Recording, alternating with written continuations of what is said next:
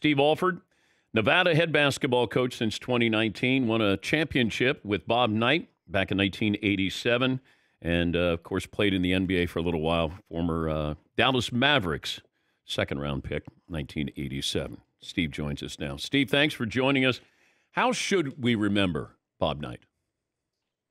Yeah, that's a hard one, Dan. You obviously know him very well as well, but I'll just always appreciate Coach for his preparation, his discipline, his ability to teach players to compete every possession, no matter what the drill was, improving daily. And then ultimately, I just think he was the ultimate winner. And those are traits that I think a lot of our players, a lot of teammates, we've been on a lot of group text, and we've been talking about that not just all those traits apply to the basketball court. I think even more so his legacy will be the people that were able to play for him and coach with him. Those traits have made them winners off the court, and that's probably what I'm going to remember most about Coach. How difficult was it in the moment when you're being coached by Bob Knight to understand now what you've extracted?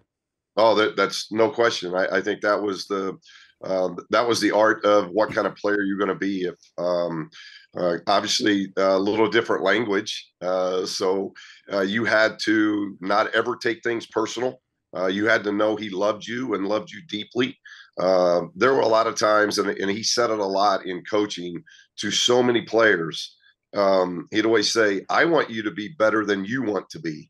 And I always took that to heart. I never wanted to be that. I wanted him to know that, no, I wanted to be that good as well. But there were days, Dan, that he definitely wanted me to be better than I was on certain days. And you had to decipher everything out and understand what he was saying. And when you did that, that's when I felt like I really grew as a player and as a person. But I wonder, when you won that national championship, how much was joy and how much was more of just a relief? Oh, it was joy. The relief part, I think, kind of gets over and kind of dramatized. I think when you're in battle, he was the general. I mean, that's who he was, and that's the foxhole you wanted to be in. And we knew that as players. We were the best prepared team. We felt like we were the most disciplined team. He will tell you, I got an autograph picture on my wall, and he talks about when he wrote the autograph, how great a player I was. Then he put in parentheses, offense. So, so you understand, you understood your role, and you went out and played that role the best. But I think it's like anything, Dan, when you put everything in it and then you win it, and you have success, you have great joy and appreciation for the process and the journey. Ever think about leaving Indiana? Never. And now there were times that I would call mom and dad and say, "Hey, you're 2 hours away. Come get me." Those things happen because it wasn't easy. It was tough, but I think that's why, I got better. Dan, I was chasing the all-time scoring record at Indiana, which, when you're an Indiana kid and you grow up, man, all the incredible players that played there, and now you're in that, the media is talking about you being this and that, and we're right in the Big Ten chase, and we're going to Northwestern, a team that, we had hammered, and then on to Wisconsin, a team we beat 55 points at home, and we beat Wisconsin in triple overtime. But the Northwestern game was the first trip. And if I get my average, I break the school record. And you can't help but think about those things growing up in the state, knowing what you're trying to do. And I can remember after that game, we barely won the game. My teammates played a lot better than me. And Coach just ripped me in the locker room. He ripped me in the media. And it was not about scoring. It was all about my leadership. And I really, at that point, maybe didn't understand it. But when we got back from that road trip, I'm like, it wasn't about some individual thing. It was about my lack of leadership and learning how to lead my team through difficult times. And that's what made Coach special. He just knew how to do the things that he knew the buttons to press to make you better. Steve Alford, Nevada head basketball coach, won a championship with Bob Knight That was back in 1987. You got a picture behind you on the wall. Describe that picture for the audience that's listening on radio. Well, that's just a picture of Coach, and I think Daryl's in it, and Keith. I think Keith Smart's in it as well, and just other teammates of just after winning the championship in the Superdome in New Orleans, and just being there with Coach and experiencing that with Coach was a very, very special moment for all of us. When did you have your last conversation with him? I got to see him about a month ago. Not really a conversation. Coach was not in very good health, but I was able to sit with Pat, his son, for about 3 hours in the home and, just tell stories with Pat. Pat was in junior high when I was playing at Indiana. So known Pat and the family for a very long time, obviously going to Coach's camp since third grade. I grew up knowing Coach Knight's family very, very well. So I was able to do that, but he's in a much better place and in peace now, because it's been a tough road here over the last several months. Tell the story when you had to walk home from the airport.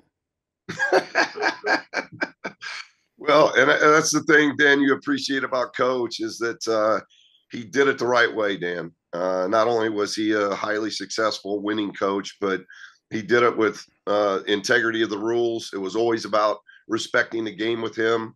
He loved his players. He loved his team. And I posed for a calendar. I was the month of February. I was the love month, Dan. Wait, this is a fundraiser for a sorority on campus. This was a fundraiser for a sorority on campus for handicapped girls to go to summer camp. And I thought I was doing the right thing. But the wrong thing was you're taught at Indiana, you go to compliance, you go to the assistant coaches, you make sure you cover yourself. And I didn't do that. That was my mistake. And on top of it, it was a Kentucky game. And anybody that knows Coach and the feelings of Kentucky at the time would know what I'm talking about. So the irony of me being suspended for the Kentucky game for a compliance issue really dug deep to Coach. But it again speaks volumes of Coach. He didn't fight it. He didn't try to get administrators or people from the outside to fix it. He's like, no, you made a mistake, and you're going to feel that mistake, because it's not just going to affect you, it's going to affect your team. Well, Dan Dockage was our GA at the time. I'd played with Dan for a couple of years, and so I went to Dan. I said, Dan, I've been suspended, but am I supposed to go on the road trip or not? He said, I don't know what to tell you, but I think I'd be on the bus. So I was on the bus, and when you exit a bus for a road trip or any other time, Coach would always hit you on the back as you left the bus.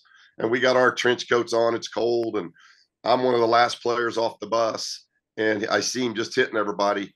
And I'll never forget, Dan, he hits me, and then he grabs the back of my coat and pulls me back in the bus and says, what are you doing?